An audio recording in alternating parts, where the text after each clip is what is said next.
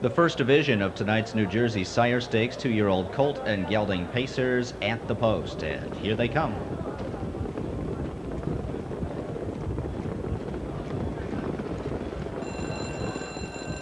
And they're off. It's Ball of Fame from between horses. Nip-X comes out well, as does By a Length from the inside. These three are now across the track for the front. Coco Cabana got out well, looking to drop in fourth.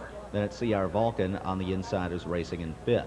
St. Emilion Hanover sixth on the pylons. Riverboat King is on hurried early from seventh. He's followed up by Proctor and Shambles. Camtown Pacer is racing in ninth, and Toyman at the tail of the field is the trailer. Nip-X works his way to the front, the quarter in 28 seconds flat. Ball of Fame quickly up to challenge on the outside from second, and By a Length is right there with the front pair. He's racing in third. Gapped in fourth is Coco Cabana, who's another 4 lengths back as Ball of Fame goes on to the front. The big gapper there is CR Vulcan, who's another 6 lengths back in fifth. Then St. Emilion Hanover being chased along a gapping sixth, and that puts Riverboat King at least 12 lengths from the lead from seventh position.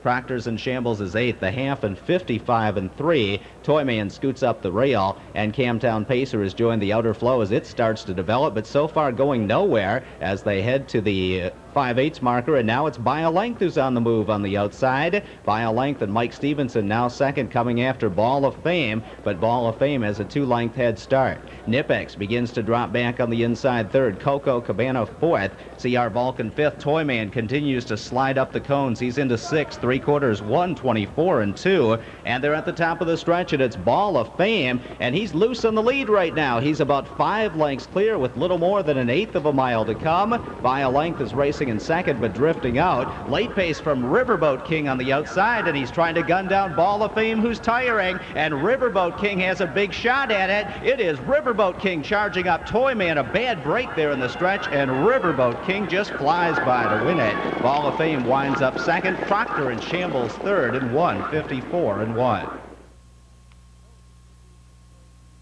Year-old Cam's Card Shark Colt out of Why Won't Ya by No Nukes, owned by David Scharf, Cliff Siegel, and the Golden Touch stable of New York and New Jersey. The trainer is Steve Elliott, the driver Mark Kesmodel. Back-to-back Sire Stakes wins for Riverboat King. He's now won 4 of 5 career starts. This mile 1:54 and 1, a lifetime record for him.